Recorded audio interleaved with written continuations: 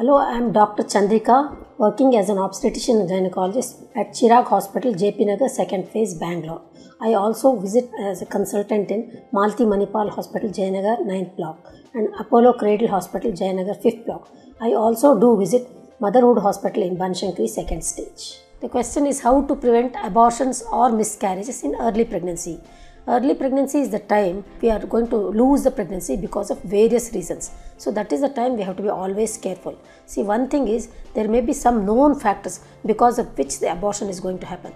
The commonest thing that we have to expect is, as we tell the patients, that if there is some problem with the fetus, that is physically there is some problem and it is not able to sustain living, that is the time when nature tries to abort it. And that is how miscarriage happens in early pregnancy. That is one cause which the person cannot do anything because she cannot prevent it, because already it is having some physical problem and it cannot sustain life. So the nature tries it by aborting that particular pregnancy. But other causes are also there which can give rise to miscarriages. See, when you try to strain yourself too much, that time there may be causes that forcibly opens the mouth of the uterus and you may be aborting the fetus like that. So in early pregnancy, we try to tell people to avoid unnecessary travel and to avoid rugged travel.